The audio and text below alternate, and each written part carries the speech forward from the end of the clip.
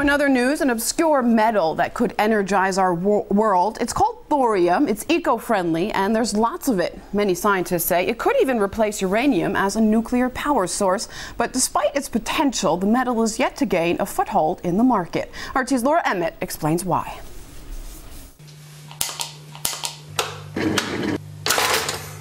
We all use energy, but at what cost? Energy security, why many modern wars are fought.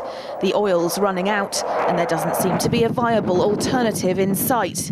But unbeknownst to most, there's an energy source that's clean, green and abundant all over the globe. Thorium's a nuclear fuel, and its supporters believe it'll change the world.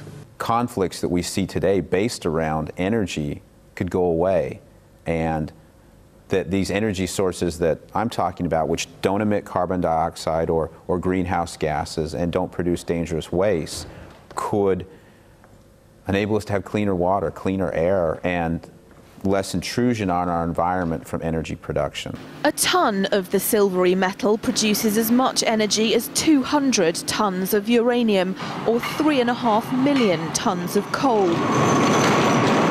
The amount of thorium that it would take to provide all the power to run your entire life is about the size of a marble that big. A group working on thorium in the UK says it hasn't managed to get the British government on board so far, so it's looking to cooperate with countries like Russia. For several years now, a Russian physicist has been proposing to build thorium power stations, but ironically his ideas haven't been taken up. There's a lot of focus on renewables at the moment, so maybe that's where they feel that there's more public support for renewables rather than new nuclear build. But I think if they truly understood the potential of thorium, then they would realise that it's a good investment. Research on thorium was largely halted in the middle of the last century after a uranium-powered reactor was designed. Many believe thorium also fell out of the spotlight because making a bomb out of it is thought to be almost impossible. But today, not all scientists are thorium converts. The thorium reactors don't really work. They're very challenging. It's a whole new fuel technology which has considerable and very insurmountable problems, in my opinion. They would have problems in developing the processing cycle, the way in which you split the fuel from the waste from the reactor. They would have difficulties in actually storing the fuel. Since 2007, cities from London to Sydney have held Earth Hour, turning the lights off to save energy.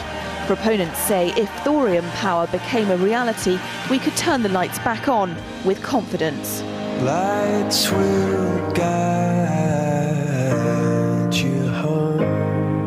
Thorium's a divisive thing. Some say it's a technology that's been tried, tested and found lacking. Others say that because the light water reactor got there first, thorium was never given a proper chance.